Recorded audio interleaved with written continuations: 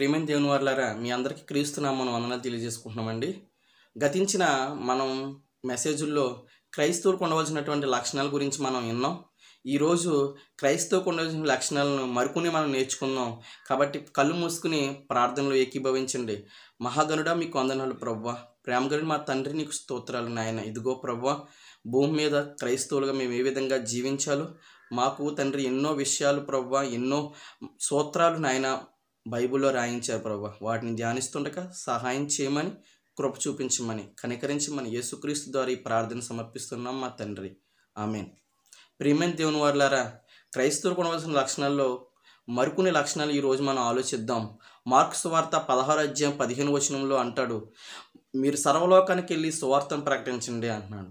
అంటే సర్వలోకానికి సువార్త ప్రకటించడం ముఖ్య ఉద్దేశం ఏంటంటే నశించున్న వారిని రక్షించాలన్నది దేవుని సంకల్పం. అందుకే ఎవరు నశించుట ఆయనకి ఇష్టం లేదు, అంతటా అందరూ మారు మనసు పొందాలనేది దేవుని సంకల్పం. ఆ సంకల్పాన్ని నెరవేర్చాలంటే సువార్త ప్రకటన చేయాలి. కాబట్టి ప్రియమైన దేవుని వారు క్రైస్తవులుగా మనం అందరం కూడా ఒకప్పుడు లోకంలో ఉన్న మనం అయితే సువార్త ద్వారా మన అందరినీ దేవుడు పిలిచాడు. అలాగే ఈరోజు కూడా సమాజంలో ఎంతోమంది లోకంలో ఉండి నశించిపోతున్నారు. అలాంటి వారిని మనం ఏం చేయాలంటే సువార్త ద్వారా క్రీస్తు మార్గంలోనికి మనల్ని వారిని అందరినీ నడిపించాలి ప్రియమైన దేవుని వారలారా.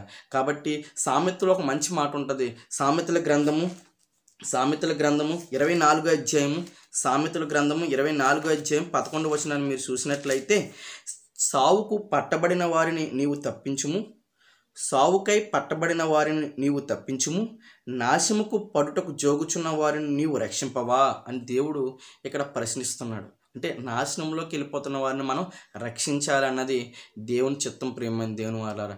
అలాగే మరొక అటువంటి భక్తి విషయంలో కూడా మన దేవుడు ఏం చెప్తున్నాడంటే, ఎదవరండ్లను అలాగే దిక్కులేని వారిని మీరు పరామర్శించాలి. ఇది భక్తిలో ఒక కోణం.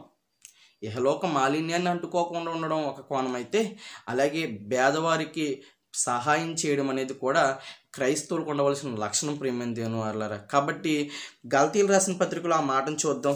గల్తీలకు రాసిన పత్రిక 2వ అధ్యాయము, గల్తీలకు రాసిన పత్రిక 2వ అధ్యాయం 10వ వచనం మీరు చూసినట్లయితే, 2వ అధ్యాయం 10వ వచనం, మేము బేదలను జ్ఞాపకం చేసుకునే వాళ్ళని మాత్రమే వారు కోరిరి.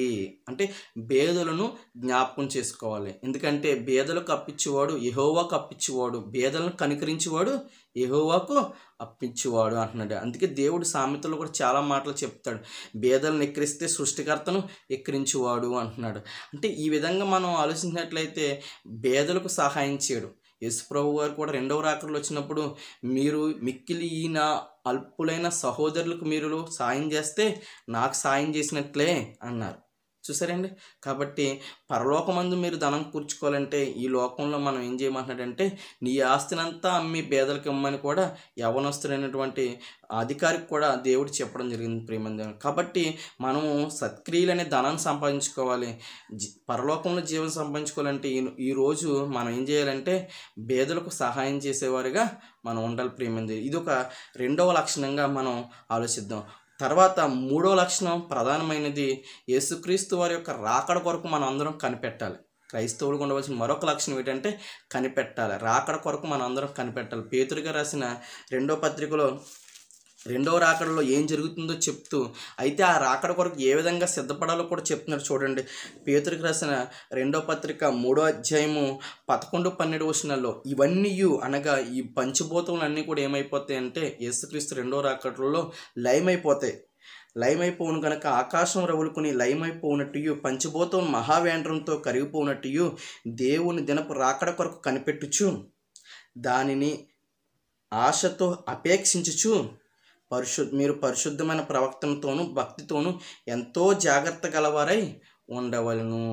కాబట్టి యేసుక్రీస్తు వారి 2వ రాకడ కొరకు మన అందరం కూడా మెలుగుకుండాలి. ఆయన కూడా చెప్తారు కదండి, మీరు మెలుకుగా ఉండి ప్రార్థన చేయండి, దొంగ ఏ విధంగా వస్తాడో ఆ విధంగా ఆయన రాకడ ఉంటుంది అని కూడా యేసుప్రభు గారు సూచనలు చెప్తున్నప్పుడు, రాకడ సూచనలు చెప్తున్నప్పుడు కూడా ఎంతో మీరు మెలుకుగా ఉండండి, ఉరి వచ్చినట్లుగా మీరు ఉండకుండా మీరు జాగ్రత్తగా ఉండండి అని కూడా యేసుప్రభు గారు చెప్పడం జరుగుతుంది ప్రియమైన. కాబట్టి మన అందరం కూడా క్రైస్తవులకు ఉండవలసిన మరొక లక్షణం రాకడ కొరకు ఎదురు చూస్తూ ఉండాలి. కాబట్టి ఈ 3 లక్షణాలు మొదటగా మనము ఏం చేయమని చెప్తున్నాడు? సర్వలోకానికి సువార్తను ప్రకటించాలి. రెండోది పేదలకు సహాయం చేయాలి. మూడవది ఏం చెప్తున్నారంటే రాకడ కొరకు సిద్ధపడి ఉండాలి. ఈ 3 లక్షణాలను కూడా మనం క్రైస్తవులకు కలిగి ఉండాలని కోరుకుంటూ నా మాటలు ముగిస్తున్నాను. చిన్న ప్రార్థన చేద్దాం. మహాగణుడా, నీకు వందనాలు ప్రభువా. ఇదిగో తండ్రి, క్రైస్తవులకు ఉండవలసిన 3 లక్షణాల గురించి నేను చెప్పడం జరిగింది ప్రభువా. తండ్రి నాయన, అవి నాయన మేము కలిగి ఉండి నాయన మీ నిత్యత్వంలోకి తండ్రి మేము సంపాదించుకోవడానికి సిద్ధపడడానికి సహాయం చేయమని క్రీస్తు నామమున ప్రార్థన సమర్పిస్తున్నాం మా కన్న తండ్రి. ఆమేన్.